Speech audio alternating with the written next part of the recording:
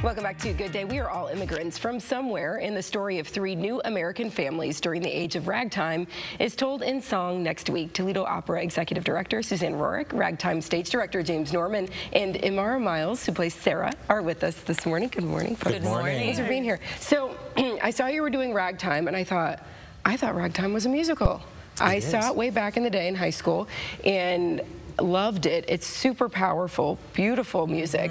So tell me why you decided to not maybe do a full opera, or is this something you do regularly? No, well, we have occasionally done this sort of thing, but in the industry, most opera companies now are integrating, because you know, good voices can sing many things, and Toledo Opera's nimble and decided to step over into this, I think would be called Broadway or musical, and it was the creative team's idea to bring it forward. Well, I think it's great because if you haven't been to the opera, but you want to maybe get a little taste, this could be a really great Absolutely, and Broadway musicals are great, and you know, this is one that takes bigger voices, takes a more trained voice, and the opera has, you know, we have a little bit bigger budget than most that can do a Broadway musical, so we're going to do it on a big scale. Oh, beautiful. Right. And I remember this, so you play Sarah, right? And I also remember Coalhouse Walker and just how big, you know, of a presence. And so talk a little bit about this musical and the story and how your role that you play. And my role, well, one of the things I really like about this musical is even though it was a century ago, there are so many themes that are so present today. My character, Sarah, for example, experiences something that a lot of birthing women do, which is postpartum, traumatic birth, unfortunately, dealing with how to have a relationship with the father of your child on top of everything. And, you know, I really just want to emphasize how important it is that we see stories like this now, so we recognize, who am I in this story? Am I Willie Conklin? Am I Sarah? Am I Coalhouse? Because at our best, at our worst, we can see ourselves in each character. What a beautiful, yeah, I know, because you know, postpartum, you know, I immediately went, oh, yeah, okay, you're speaking to me. And so people can come and see these characters, and as I mentioned, we're all immigrants from, you know, at some point to come to America. So this is always a timely story. It really is, but now it seems specifically something that we're talking about. This one is told with such lush music. I mean, it's melodic. Not all musicals are melodic, but this one has beautiful melodies, and Amara's going to sing one that is just haunting. Can't wait. And if you don't cry a couple times during the show, something's wrong. Because it is very touching. Because looking in rehearsals, you look around, and the stage manager yesterday, we were staging the end of Act 2, and I looked over to say a note, and he had tears coming down his eyes. So it is a very touching, and I have to kind of like bite the inside of my lip in the rehearsals because it's so moving. It is, and you know, when we're dealing with themes like poverty and different things like that, again, people can identify with that. Severe class indifferences.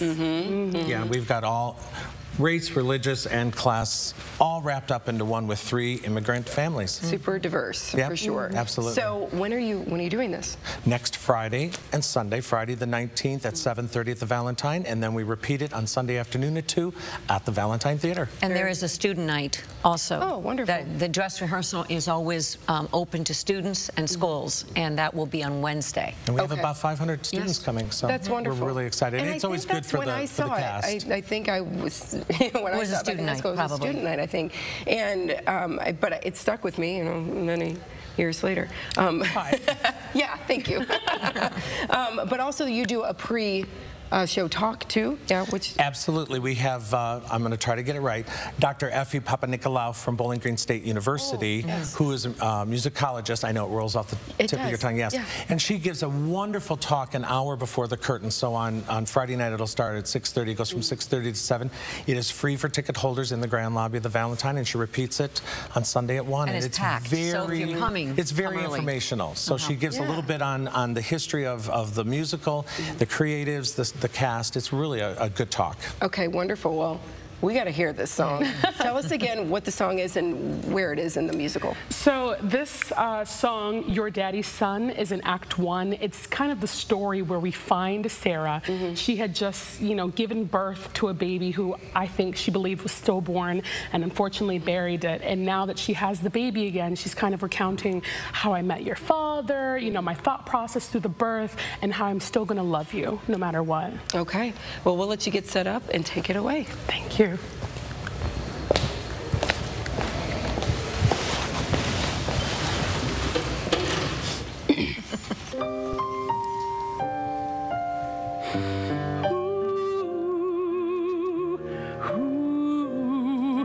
Daddy played piano, played it very well. Music from those hands could catch you like a spell. He could make you love him, for the tune was done. You have your daddy's hands. You are your daddy's son.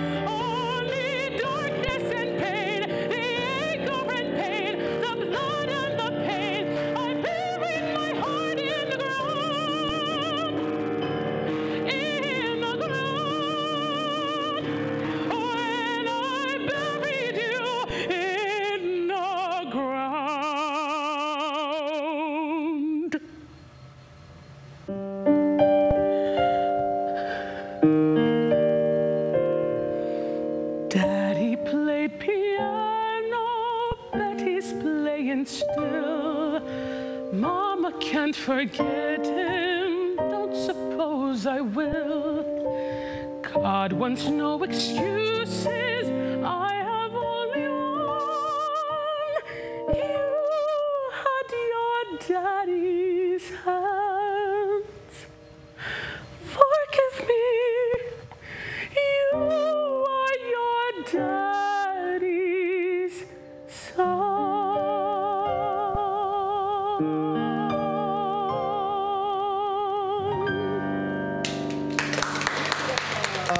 Oh my goodness, I've got goosebumps, just chills, gorgeous. Okay, so remind us again, this is 19th, 21st, yeah? Yes. At the Valentine Theater, so get your tickets, get there early. Thank you so much for being here today. Thank you so much. We'll have more Good Day after this. Stay with us.